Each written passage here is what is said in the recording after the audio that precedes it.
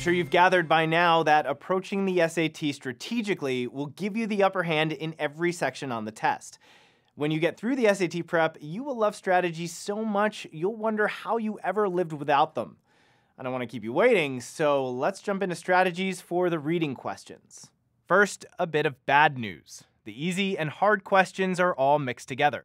And now a bit of good news. You're allowed to flip back and forth between the passage and the questions. Think of this like an open book test. Your job is to cross off as many wrong answers as you can and then pick from the remaining choices. Crossing off the wrong answers is going to be essential. Often the answer that you would write if this were a fill-in-the-blank test isn't going to be there, and if you go looking for it, you might drive yourself nuts. But if it's hard to find the right answer, it's often going to be easy to find at least one or two wrong answers. After all, this is an open book test. Pro tip time, if a question gives you specific line numbers, the answer probably won't be in those lines. Instead, it will be nearby.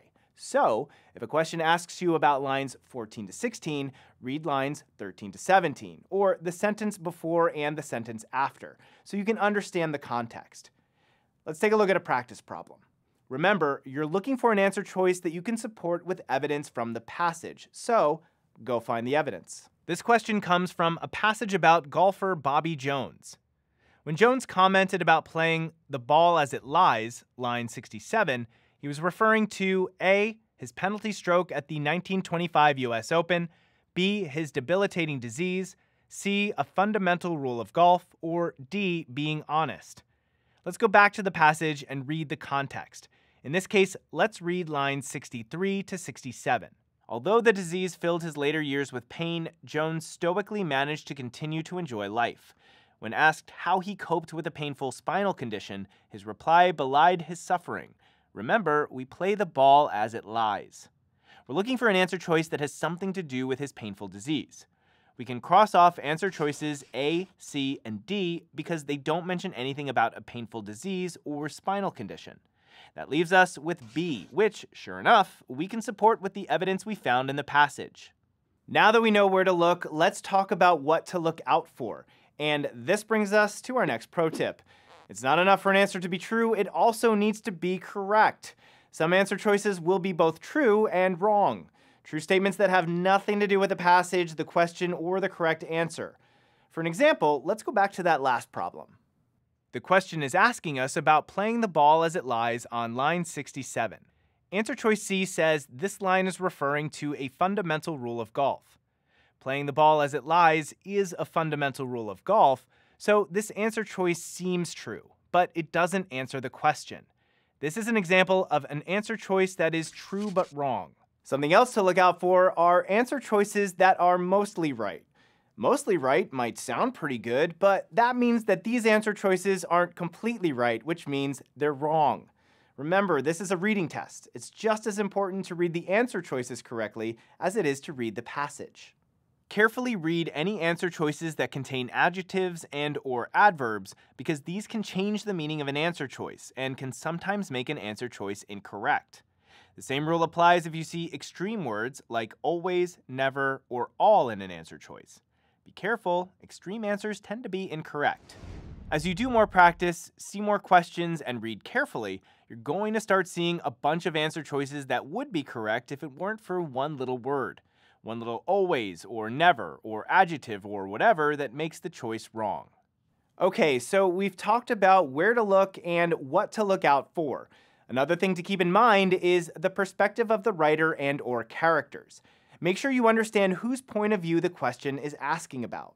You already know that there can be a lot of valuable information in the introductory blurb that's given before each passage.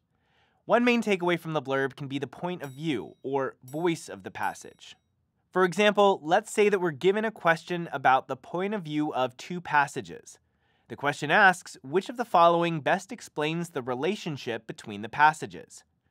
A, the author of passage 1 is speaking informally to a group of peers, whereas the author of passage 2 is not. B, both passages are written by members of disenfranchised groups.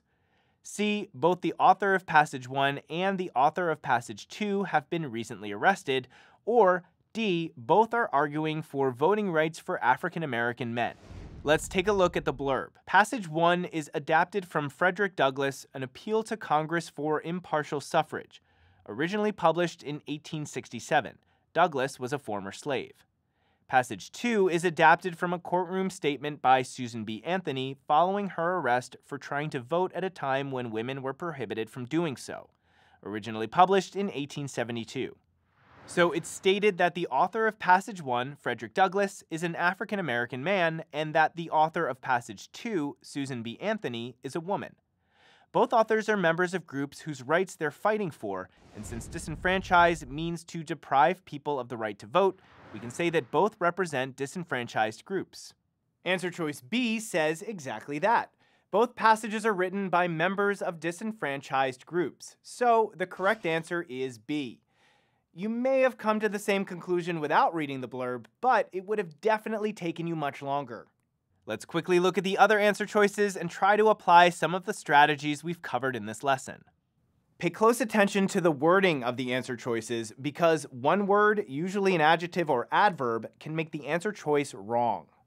Looking at the question we already answered, we can identify some of these words that subtly change the meaning of the sentence. Take a look at answer choice D. Both are arguing for voting rights for African American men. From reading the blurb, we know that Susan B. Anthony was fighting to get women the right to vote. If we read the full passage, we would know that this statement doesn't argue for voting rights for any men. That one little word, men, makes answer choice D incorrect. Now let's look at answer choice A. The blurb tells us that the title of Passage 1 is An Appeal to Congress for Impartial Suffrage. That sounds pretty formal. Answer choice A contains an adverb. If we look at it carefully, we'll see informally is the opposite of what we'd be looking for. Also, Douglass was appealing to Congress, not a group of peers. So we found two good reasons to cross off answer choice A. Finally, we're going to talk about the stacked questions. In every passage, there will be at least one question that will ask you to identify the part of the text that best supports the answer for a previous question. These questions will be phrased something like, which choice provides the best evidence for the answer to the previous question? The answer choices will all be lines from the passage. When you see a stacked question, take your time to make sure you understood and correctly answered the previous question. If you did, then you probably already found the part of the text that best supports the answer. But sometimes there will be multiple parts that support the answer. Go through the answer choices one by one, cross off the wrong ones, and then make your best pick. This is all a lot of information, but the more you practice, the easier it will become for you to remember and apply these strategies. So make sure you practice at least a few of the hundreds of questions we have available in this course.